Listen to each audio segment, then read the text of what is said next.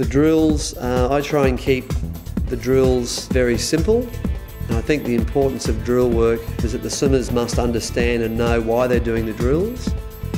And the other important factor with the drills is trying to have the swimmer in their own mind understand that they're doing the drill so they can apply it back to the stroke. So when we do drills in training, we do a lot of transitional stuff where we'll go drill to swim. We just won't go drill, drill, drill, drill. It'll be 25 metres of stroke drill, 25 metres of swim. So we're trying to relate the stroke deficiency we've got. We're trying to highlight that through drills, and then we're trying to link the drill into the swimming action.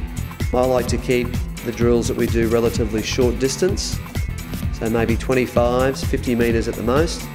Concentration has got to be at 100%. And the drills that we do are a combination of slow drills, and we also do some fast drills or some speed drills as well.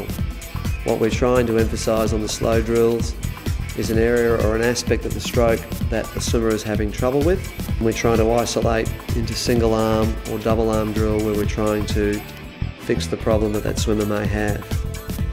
Some of the specific drills that we do, working through butterfly, we go the single arm progression, where this is really a timing drill. What we're working on is ensuring that the swimmer is taking 2 kicks with each arm stroke. So it's a kick on entry and then a kick on exit at the end of the stroke.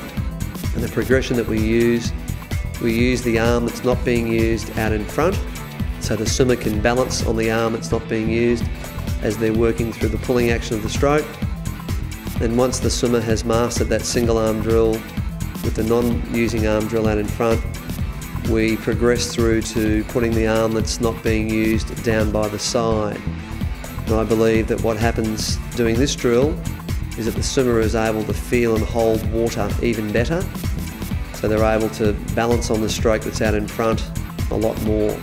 So the single arm progression is we go left arm on the way up, and we'll come back right arm on the way back, ensuring from a coaching perspective that the swimmers are taking 2 kicks with every arm cycle that's being done. We'll do the same with the single arm with the arm down by the side, making sure once again that the swimmers are kicking on entry and kicking as the hand is pulling through the back end of the stroke. And once again, you can do this at slow speeds and you can do it at fast speeds. As the load, or as the swimmer is doing their drill at a faster speed, the load through the stroke is increased. So what we're looking for at fast speeds is good hand acceleration.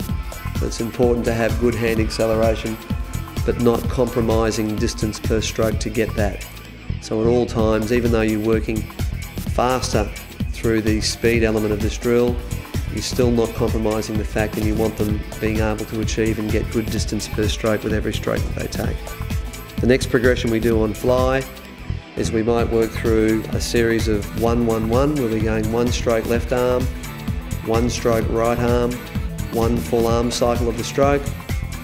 The next sequence might be 2-2-2, 2 left, 2 right, 2 full, up to 3-3-3, and then 4-4-4. And once again, I see this as a timing drill where you're getting them to link the single arm component with the double arm component, which is what butterfly naturally is. And I found this a very, very good drill to do if I've got swimmers whose timing has gone out in butterfly.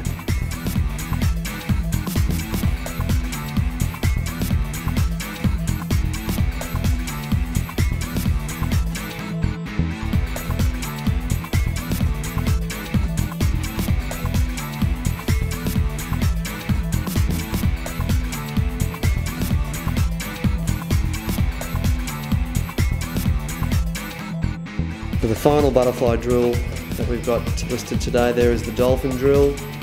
And if you've got a swimmer that's having trouble with their hand speed through the stroke, if they're not getting good hand acceleration, I think with the dolphin drill that we do, what we're really working on is the underwater pulling component of the stroke. So we're throwing the recovery part out, not worried about the recovery part. All we're doing is working on the underwater pulling aspect of the stroke.